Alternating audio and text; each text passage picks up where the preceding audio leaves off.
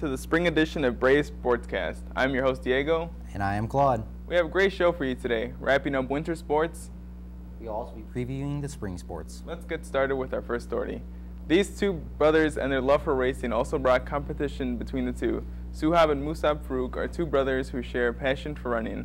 They often race against each other and compare medals and wins to one another. Their parents support them both and have one favorite runner. They both run their hearts out and leave it on the track, field, road, anywhere they run. Obviously, I'm the faster runner because I have about 2 years on him in experience, 2 years of track and a year of cross on him. It's obvious that it's me. They love me more. They think I'm better than him. It's obvious. I don't think that's how it works. I got 6 medals this year. I'm pretty sure I have more medals. I have 9, I think. Oh, because I have more years on him, so I got more medals. You cheated? I could run till I die.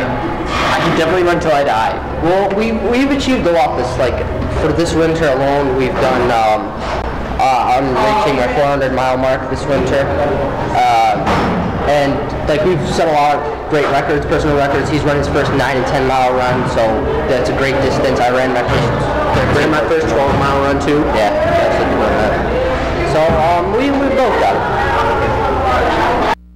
From the track to the mats, we have 138-pound junior Harry Sellers placed third at SSC Wrestling Conference. Harry was a runner-up and second place at regionals. He also won 4 matches in a row at sectionals to qualify him for IHSA tournament at the University of Illinois. This was Harry's first experience downstate at State Farm Center in Champaign, Illinois. Although Sellers did not come out with the victory, he still gave it his all and fought very hard on those mats. Harry plans to try again next year, his last year, to bring home the victory. Good luck next year, Harry. Putting the work in, practicing hard, showing up to practice every day. That's about it. I think I did alright. I wish I could win more. That's about it.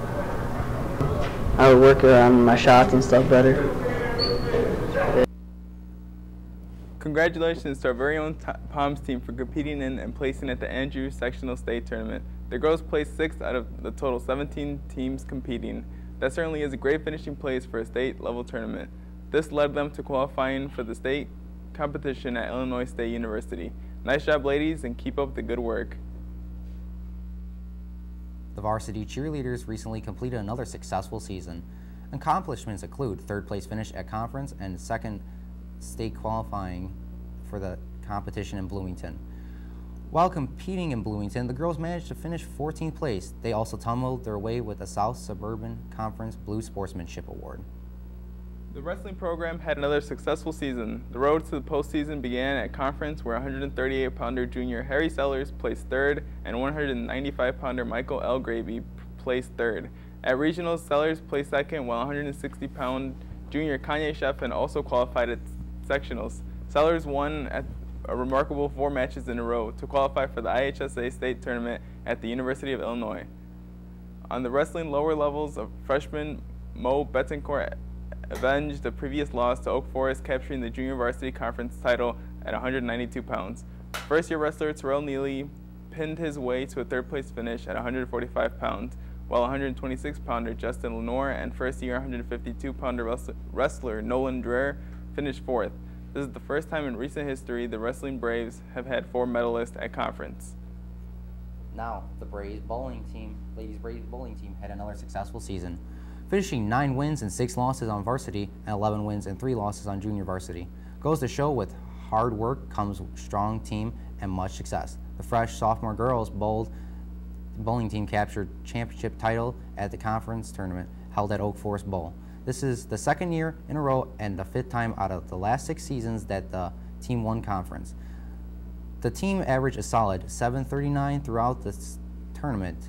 Standout bowlers were Melissa Bellstrom, Ian, and as well as Tyann. All finished in the top 10, making 2016 all-conference athletes. The girls worked really hard all year to accomplish the win. Most girls have never bowled before, so seeing them do good in a short period of time was amazing, said Coach Flood. Kevin is a junior in high school, plays water polo, and has been on the team all 3 years and is working toward getting a scholarship for McKendree University. If he is able to get the scholarship, he would be one of the 3 high school students able to get the scholarship each year. In order to get the scholarship, he needs to get a grade point average of 3.0 or higher and at least a 22 on his ACT. I think with all the work that I've put in the off season, it should help me be able to achieve my scholarship. First off, I'm definitely going to have to at least make an all-sectional team, at least for the colleges to be looking at me more to give myself that scholarship opportunity. Good luck to Kevin and the rest of the water polo team. This season is upcoming, coached by Mike Klein. The boys' baseball has started conditioning, and the baseball team has high expectations for the 2016 season. With a depth pitching staffs, the Braves are looking for another run at playoffs. Senior infielder Matthew is one of our Bremen Braves baseball player. His goal is to have a batting average of 400 and hit 5 home runs and win at least 5 games pitching. But how does one prepare for such goals? You got to work out, get in the weight room, do your conditioning. You got to do work on your own, go up and hit, throw, get lessons if you have to. The girls' softball conditioning has started. The girls' softball are very energetic and have good chemistry. They also have good goals and expectations this season, like behaving with integrity, exhibiting pride in their team and school, playing by the rules, setting challenging and realistic goals, and also developing a winning attitude. Varsity coaches are Ryback and Coach Fuentes, sophomore coach is Coach Kamen, and freshman coach is Coach French. We asked Precious what is the hardest part about preparing for a big game. To come together as your team, get pumped up, have energy, and be loud, have confidence. I think that's the hardest thing to do. When the pins stop falling this bowling season, one bowler is determined to save kids' lives. Jacob is a sophomore who is raising money for St. Baldrick's Foundation. He's growing his hair out in the fight to end cancer. This is not the first time Jacob has raised money for St. Baldrick's. Last year, he raised $1,230 to help find a cure for cancer. You know, my family's been affected by it. I know people who've been affected by it, and sadly, I've lost friends by it. And not just because of that, just because of the cure. I mean, we all want to find a cure, and simply just that. He was able to raise the most money out of the entire school last year. Now the date that he's going to be shaving his head is March 18th. If you want to see him get his head shaved or other participants get their head shaved, it'll be in the gymnasium from 2 to 3 o'clock. If you're interested in signing up to join the fight to end cancer, you can go to www.stbaldricks.org, or you can help Jacob by searching Jacob Conway in the search bar on St. Baldrick's website. And now, ladies and gentlemen, we have a special competition for you. That's right, we have 3 state qualifying captains from 3 sports. Or in other words, we have the Palms and Cheer captains wrestling each other while the wrestler cheers the 2 on. We're just kidding, folks, but we do have 3 state qualifying captains. Okay, now from Braves Sportscast headquarters, here they are, Sydney, Abby, and Harry interviewing each other.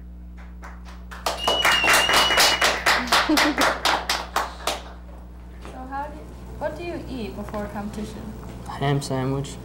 Something light, usually a granola bar or a bagel. If you didn't participate in the sport that you did, what would you do? I did softball before cheerleading, so maybe softball. I agree with Abby, or I'll be working. What music do you listen to get yourself pumped up before the competition? Rock. I usually listen to Paramore. What's the most embarrassing song you have on your music playlist? I don't really have one. Jesse's Girl.